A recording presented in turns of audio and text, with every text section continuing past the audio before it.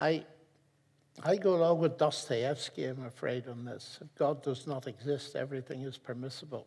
Now, he was not saying that atheists are bad.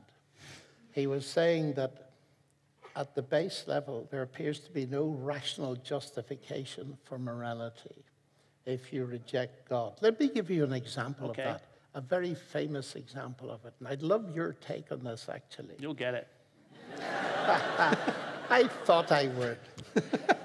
You see, Richard Dawkins is conflicted very obviously because in a very famous statement, he said, you know, this universe is just what you'd expect it to be.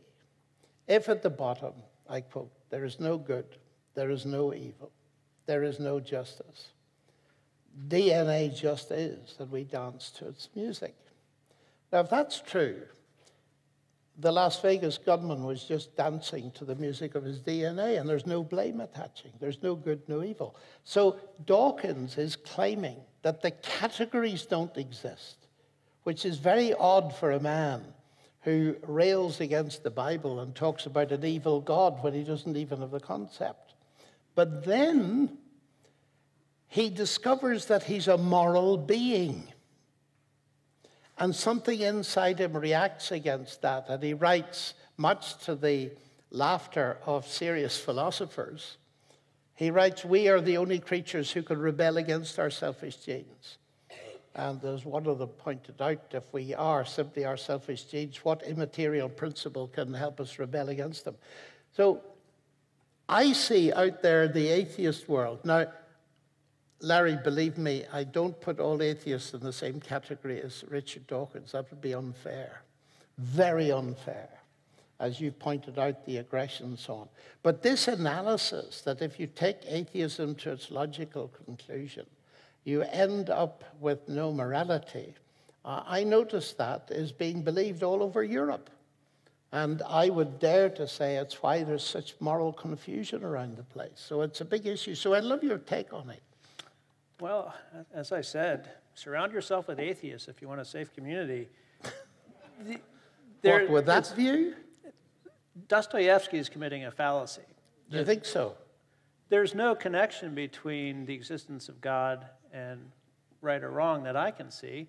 There's no connection between belief in the existence of God and right and wrong that I can see. You didn't say how it is that God does guarantee that certain things are right or certain things are wrong. We've known since Plato a fatal objection to this view. Think about it this way. Suppose you want to learn piano and you're interviewing piano teachers. And the first piano teacher comes in and you say, play for me, because you want to know whether this piano teacher is capable of playing good music. And she bangs on the keys and jumps up and down on the piano and says, that is good music. And you think, wow, I'm not going to hire this teacher. And she insists, that's good music. And then you bring in the next piano teacher and she plays beautifully. And she says, that is good music. And you agree, that is good music. Now, both teachers have said that is good music. The fact that they say it makes no difference to whether the music is good. The music is good or it's not. And likewise, when God says, thou shalt not kill, either you shouldn't, and God recognizes that and tells you so, or you should and God is wrong, but it doesn't make a difference what God says. It's right or wrong independently of what he says. And so I don't see... problem. The Euthyphro problem. Yes, exactly. Well, first of all, music in its relative goodness is not raising a moral issue. So I think the analogy is slightly suspicious. Secondly, I think the Euthyphro problem falls down on the fact that it confuses God's will with his character. And again, you see, we're dealing with things that are incredibly difficult to define. But where God comes into it for me is that at the scientific level, I believe the fact that we can do science points to an intelligence behind the universe. I believe that the fact that we discover ourselves to be moral beings points to a moral being behind the universe. Now, that works as far as I'm concerned, is an inference to the best explanation, especially when I discover a document, the Bible, covering many centuries, which has at its heart the whole question of relationship with God and morality as hugely important issues. And I can't prove that to you mathematically any more than I can prove that my wife loves me mathematically.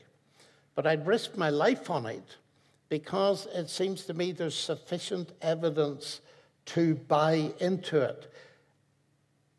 Because for me, it's a better explanation than the reductionist one. We haven't used that word tonight. No, I'm not surprised. a reductionist. No, I suspected you weren't, which is why I kept back from it. But Dawkins is, and many people influencing the culture are. And that nothing but, we're nothing but atoms and molecules and so on, that really destroys morality. So if you found a place for morality, I think that's marvelous. From where I sit, that's because you're recognizing that you're a being made in the image of God.